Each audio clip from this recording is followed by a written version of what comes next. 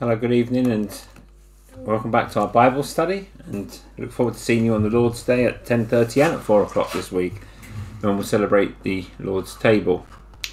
So we're in Psalm 119, and we pick up the section called Lambda between 89 and 96. So that's the section between 89 and 96 of Psalm 119.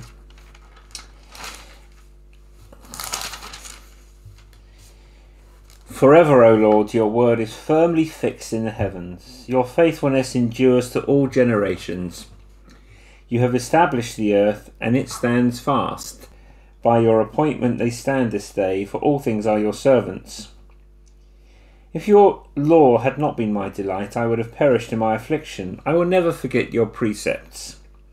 For by them you have given me life. I am yours, save me. For I have sought your precepts. The wicked lie in wait to destroy me, but I consider your testimonies. I have seen a limit to all perfection, but your commandment is exceedingly broad. This is God's word. We've seen the theme of affliction running through the last several stanzas of the psalm. Tonight we see an answer to affliction, and it's found in the word of God itself.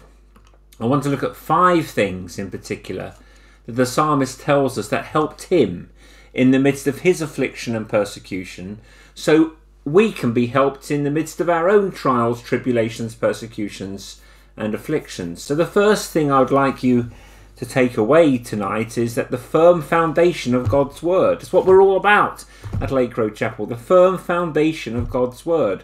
And we see it in verse 89 of Psalm 119. Forever, O Lord, your word is firmly fixed in the heavens. The psalmist is saying that God's word is our firm foundation. God's word shores us up in every trial and calamity. It is the thing that buttresses us. It is the thing that makes us, helps us, enables us to stand. It is our firm foundation. The first stanza is about the word. The rest of the song is about the trials. And we stand firm in the trials of the rest of the song because of the firm foundation of the word. David Dixon in his commentary says, God has given us his word to bear up our faith in even the hardest conditions, and it is a sure rock which will not fail us. Whatsoever appear, and howsoever we fail or faint, the word of God is that which holds us up. The first thing that the psalmist teaches us is that God's word is our firm foundation. It's true. We love it, we preach it, but God's word is our firm foundation. It is God's word that shores us up, that helps us, that guides us through every trial, every calamity, every affliction. Secondly, God's word is above contradiction. Again, staying in verse 89, forever, O Lord, your word is firmly fixed in the heavens. What a wonderful combination. The word is firmly fixed. And when you think of that foundational things, you think of concrete, you think of footings, you think of foundations, something in the earth. But it's a mixed metaphor. It's firmly fixed, not down here, but up there in the heavens. What is going on with the picture? Well, we're told a second thing here. Not only is the word our firm foundation, but God's word is higher, is above contradiction. It is a firm foundation above contradiction. God's word is above the challenge, the contradiction, or the sullying of this earth. Sometimes God tells us things that are true that we can't see with our own eyes. Sometimes God promises us things that we do not see fulfilled. So the truth of his word is clouded from our eyes. David Dixon, again in his commentary, says, albeit the effect of God's word appears not sometimes, but is overclouded with trouble and temptation. Yet it is sure and fixed by God's decree, unalterable in heaven, and it cannot lack its effect in due time. It always is true, it never fails, it is unalterable in the heavens above. Well, that made me think, this passage makes me think of J.R. Tolkien's book, The Lord of the Rings. And there's a point in the story where the two companions in Lord of the Rings, Sam and Frodo, have gone into a very evil country, and the hero Frodo has been, Sam thinks, mortally wounded. And Sam is left alone in a dark country surrounded by his enemies, and he thinks that the quest is lost.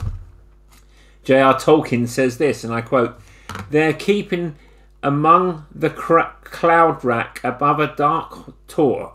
High up in the heavens, Sam saw a white star twinkle for a while. The beauty of it smote his heart. As he looked up out of that forsaken land, hope returned to him. For like a shaft clear and cold, the thought pierced him that in the end, the shadow was only a small and passing thing, and there was light and high beauty forever beyond its reach."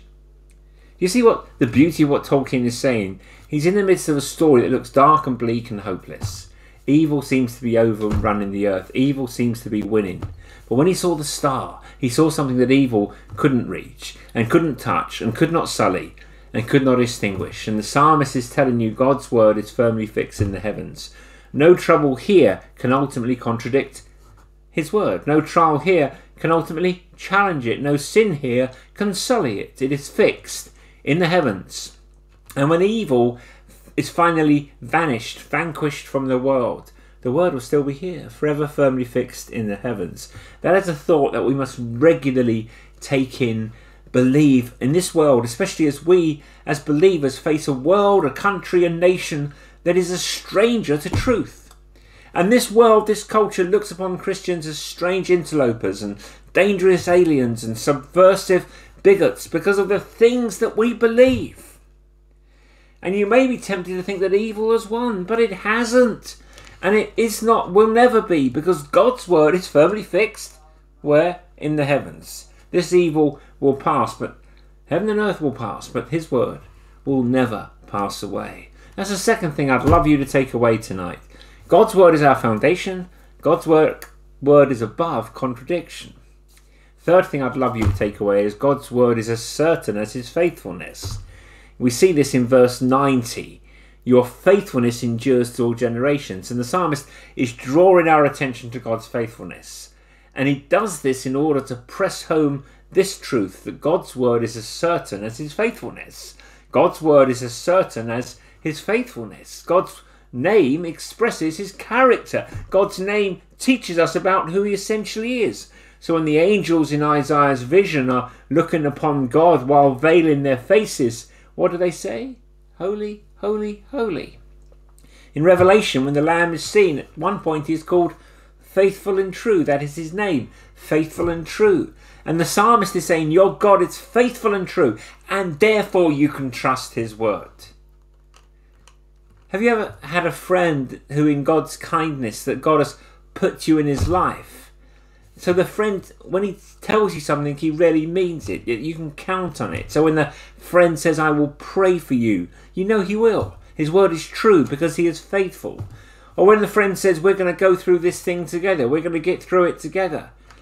So everyone else may lose interest after a while, but you know your friend will stick with you through thick and thin. His word can be trusted because he is faithful. The psalmist is saying God's word is as certain as his faithfulness. And then look how he argues the point in verse 90 leading into 91. Your faithfulness endures to all generations. He's pointing to God's fidelity to his covenant promises from one generation to another. And the psalmist illustrates that by the way that God's providence oversees nature. Verse 90, your faithfulness endures to all generations. You have established the earth and it stands fast. Verse 91, by your appointment they stand this day, for all things are your servants.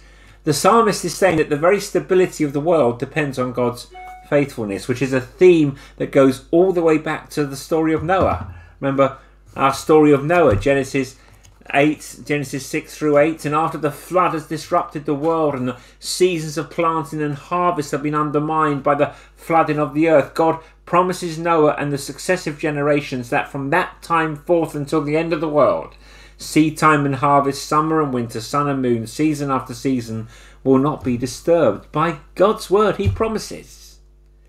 And from Noah's day until today, God has established the seasons. He has planted the earth.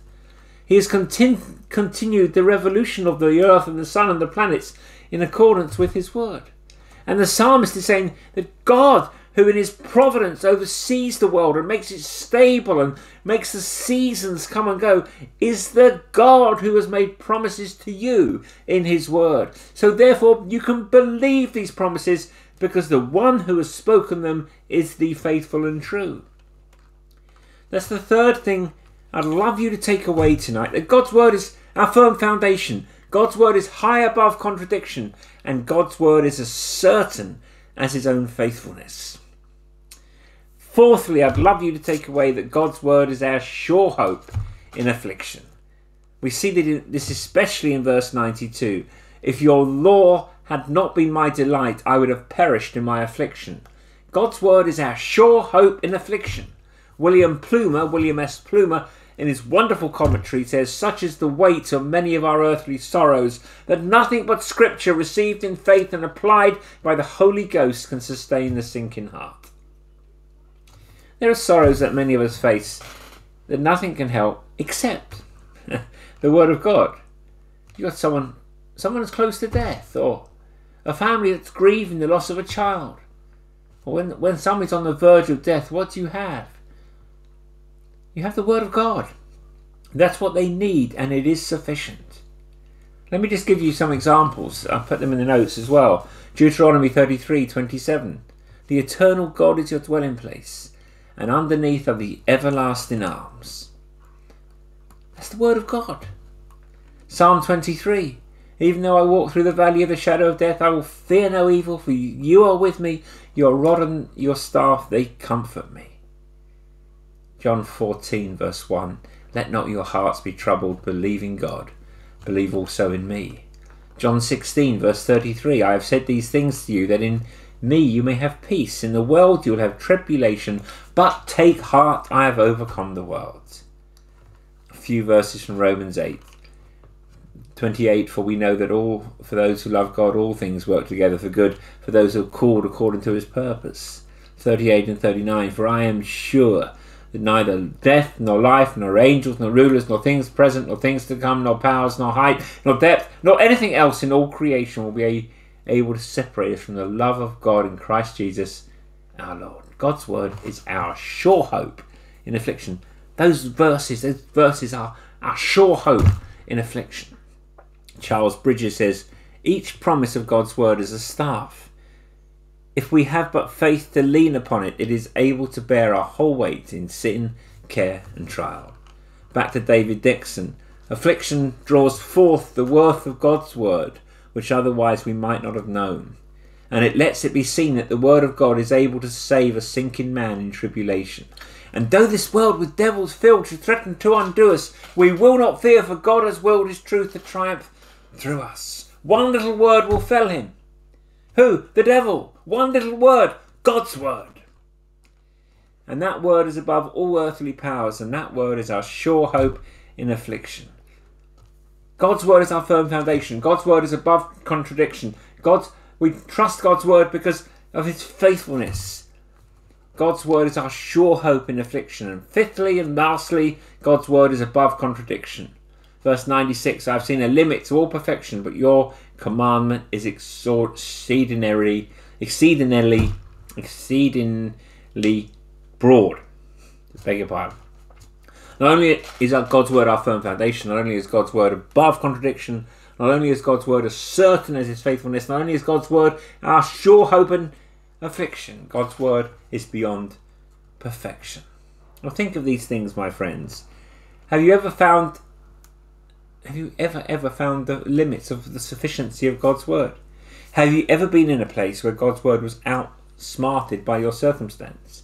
Have you ever ascended to the heights of its excellency and said, I know all the excellency of the word of God. There's nothing left for me to understand. I'll stop coming to church to hear the word because there's nothing left for me to understand. Have you ever even been close? Have you ever even gotten there? I'll be very disappointed if you say you have. I've been studying this word for 40 years and I haven't seen I've only scratched the surface of its excellency. Can you fathom the depths of all its mysteries? Do you not come to verses that just shut your mouth? And you have to pray because you can't even begin to comprehend the mystery, the glory that has been revealed in just words. In the beginning was the Word, and the Word was with God, and the Word was God. We say this, but that's we can only scratch the surface. The world could be filled with books just explaining those words in the prologue of the Gospel of John. Have you plumbed the depths of its mystery? Have you conceived the extent of its promises? Have you ever come to the point where you say, "Yea, Lord, I know your promises experientially. I understand them, I believe them, all of them"? Have you ever conceived the extent of his promises? Can you hear Jesus praying in John 17, "Father, I would that they would share the love with which you have loved me from the beginning of the world"? Do you understand that blessing? Do you conceive that promise? Have you ever been able to take the dimensions of the love of God to sinners? Can you say, as Paul prayed, that you know the height and the depth and the breadth of the love of God? Do you know the depth of the iniquity that the Word of God unfolds? So often I go to the Word of God that it teaches me things about my own sin that I didn't know. Is there any other book like that in the world? That's one of the reasons I believe in the inerrancy, the inspiration, the infallibility, the profitability of the Word of God, because it knows me better than I know me in my sin. I go there and I'm introduced to my own sin. How can that be? How can this book introduce me to my own sins? Because the Word of God is exceedingly broad. It is beyond perfection. It is the mind of God, it's the revelation of God inspired by the Holy Spirit. Have you ever understood the fullness of the preciousness of the blood of the Lord Jesus Christ, which the Word of God holds out as your atonement, your propitiation? Can you say, "I know how precious the blood of Jesus is, I know its full extent"?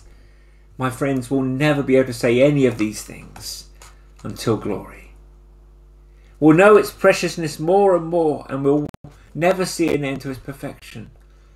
Brothers and sisters, dear friends, the Word of God is exceedingly broad. And we may have seen a limit to human perfection, but we'll never see a limit to its perfection, because God's Word is beyond perfection. The psalmist's words are to us in times of trial, affliction, lockdown. Just remember, God's Word is our foundation. Please remember, God's Word is above contradiction. Please remember, God's Word is as certain as his own faithfulness. Remember that it is our sure hope in affliction.